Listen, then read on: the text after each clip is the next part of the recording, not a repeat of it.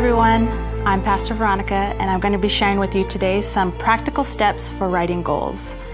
I don't know about you, but I know for me in the beginning, it could be a little overwhelming with setting some goals.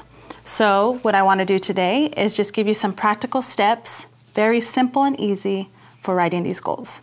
So find yourself a quiet place and let's get started. We're going to jump right into step one. First step is pray. We can't do anything, and we shouldn't do anything without prayer. We want God's influence over our goal-setting process. And prayer will make sure our goals are lined up with God's will for our life. So you might be asking yourself, what should I pray for? Pray and ask God for vision and direction for this upcoming year. Ask God for His wisdom and His desires. Ask God for goals that are lined up according to His purpose for your life. In Galatians 5:16, it says, "So I say, let the Holy Spirit guide your lives. Then you won't be doing what your sinful nature craves." If we aren't praying and seeking God's will for our goal-setting process, we can end up setting goals that are self-centered and therefore unfulfilling. In Psalms 32:8, the Lord says, "I will guide you along the best pathway for your life. I will advise you and watch over you." I know I want God to guide me along in my life. I know I want the absolute best path for my life, and I know that He is the one that's going to provide that for me. We're going to go into step number 2. Start with the big picture in mind. So looking at the big picture, for me, shows me where I'm starting, and it shows me the end result. Ask yourself, where am I now, and what do I want to achieve? And then what does that look like to you? So what this is going to require is a little bit of dreaming. It's going to require you to envision your future. In Habakkuk 2:3, it says, "This vision is for a future time. It describes the end, and it will be fulfilled. If it seems slow in coming, wait patiently, for it will surely take place. It will not be delayed." Now, I do have to give you a disclaimer. When you begin to dream and get vision from God, you can't let past failures or past circumstances or obstacles determine or alter your goals. We have to think as if there are no limits. Philippians 3:13 says, "No, dear brothers and sisters, I have not achieved it, but I focus on this one thing, forgetting the past and looking forward to what lies ahead." So for me, I'm not going to think about last year's goals or what maybe I didn't accomplish last year. I'm going to stay focused on the future and keep my eyes on the Lord. Step number 3, be specific. The word specific means precise, defined, or fixed. God is specific with our lives and our purpose and instructions for our lives. So we should be specific with our goals. So what you should do is find specific areas in your life that you need to set goals in. So I'm going to give you an example of mine.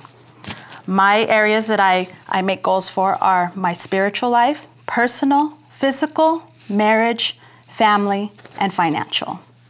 Now, if you're single, you might have these goals: spiritual, personal, physical, relationships, which would include friends, family, brother or sister, and then also financial and educational goals.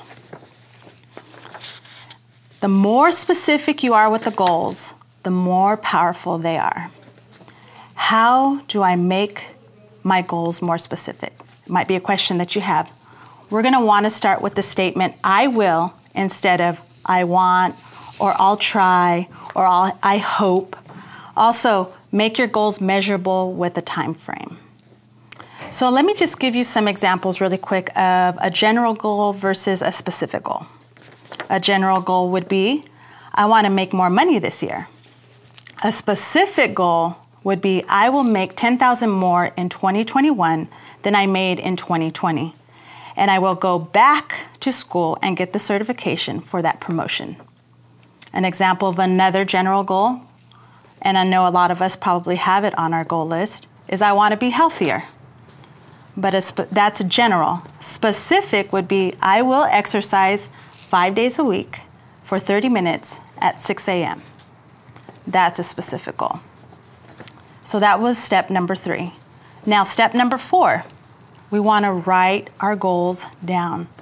And that's pretty self-explanatory, but you might ask, why should I write my goals down? I have it in my head. I know what I'm doing. Writing your goals down is a first step of your goal becoming a reality. This is a spiritual principle. First, put it on paper, then it will be. Isaiah 38 says, now go and write down these goals. Write them in a book. They will stand until the end of time as a witness. This scripture is showing me that writing goals down will keep us accountable to accomplish that goal. We need goals written so they are visible and accessible. Why? So we can review them and see where we are in achieving them. And the final reason we should write down goals is God commands us to write the vision down. In Habakkuk 2:2, it says, then the Lord said to me, write my answer plainly on tablets so that a runner can carry the correct message to others. So God commands us to write the vision down.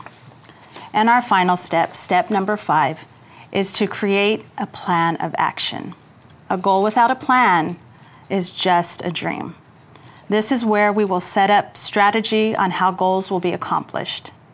In Proverbs 21:5, it says, good planning and hard work lead to prosperity, but hasty shortcuts lead to poverty. It is only with good planning and hard work that a goal will be accomplished.